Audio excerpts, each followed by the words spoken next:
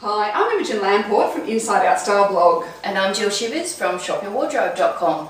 Now, today we're going to talk about how clothing is not fine china. You don't keep it for good.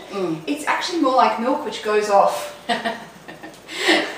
Yes, unfortunately clothing does not come with a use by label, although some of them probably should. Yes, because look, you might get some pieces that last a lot longer. They're the UHT milk of the world. But most of it, fashion, comes in and goes out.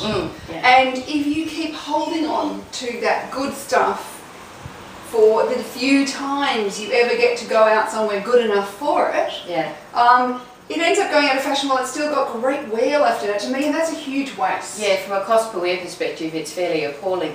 But to me, the other thing as well is, I think the message you send to yourself when you always reach for second best in your wardrobe or the cheaper items is that you're not worth it. You're not good enough to wear some of your good stuff every single day. And this doesn't mean wearing a ball gown into the office if you work from home, but it might be... But you can if you want to. Yes, they go beautifully with gumboots, I hear. But it does mean adding in some of your good pieces that you would previously only wear on a special occasion, or if you were going into a very corporate setting or delivering a presentation, and bringing those things in and mixing them in. So it's not necessarily transferring a totally good outfit into a casual arena, it's mixing it in and making an ensemble that's new and different by blending those items in. And it's very important when you think about that whole second best concept to remember that, you know, if it's second best, why are you keeping it? Yes. Like, I have a kind of policy that really you only need one set of around the home clothes, or maybe two, one for summer, one for winter. You didn't tell me this before I grew my wardrobe to the size that I did, but yes, I understand. But yeah, so because we don't need, those clothes don't make us feel great. Yeah. And so having a whole lot of stuff that you actually don't want to be caught dead in by anybody, in fact you don't even want to answer the door in, is just a waste. Yeah. What you want is a wardrobe full of clothes that when you put them on you feel great. Yes.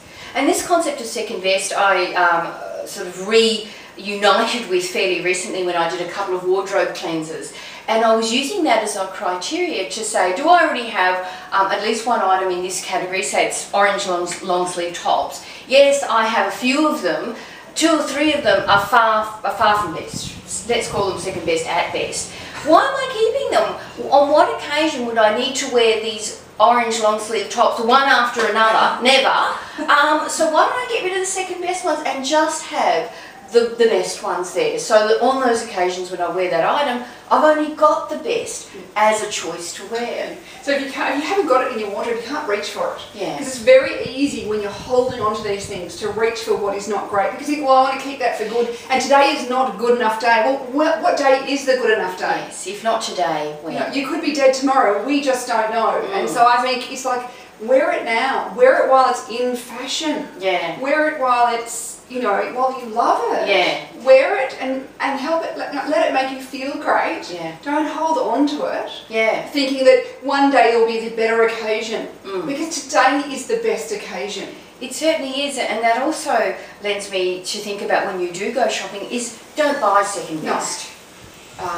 You know, where you have a choice or you're looking at something and you think, if this was already in my wardrobe, would it qualify as best? If the answer is no, it wouldn't, then leave it in the store. It really doesn't have any place in your wardrobe. No, there's no point. And so things like when you think second best, it's things like it doesn't fit quite right, like you put it on, maybe it's not quite long enough, so you know, it's always going to be riding up, maybe it's a little bit itchy, it's a bit scratchy, it's, you know, there's something where it doesn't make you feel great when you're putting it on. My big thing for second best recently is the really generic items. Yes. The ones that have no particular quality to them. There's nothing actually wrong with them, but there's nothing particularly interesting about them either. You know, if my house, you know, yes, exactly, spontaneously combusted and that was all that was left to wear, yes, I could wear it, but there's nothing special about it. But they wouldn't be the pieces you'd grab if you had to run out. This is true. I probably wouldn't grab any of them, but and I think that's an important thing to remember about what is second best for you. It could be quite different to what is second best to somebody else. Yeah. So we want you to just go away and think about your wardrobe and have a look in there. Have a look at the pieces that you don't reach for. Because usually there's some reason you're not reaching for them. Yes. But have a look at them. Are you holding on to them for best, or are they second best? Get rid of the second best, and then play with those great pieces that you love, that you're holding on to think maybe one, when it's a better occasion, I'll wear it, and wear it every day. Yeah, because I love what you said at the beginning. Fashion is not fine china. Yeah. Right. It's like, that goes through generations so much. Yes, exactly. It's not going to be passed down. Yes. So that's just something to ponder on when you're thinking about your wardrobe.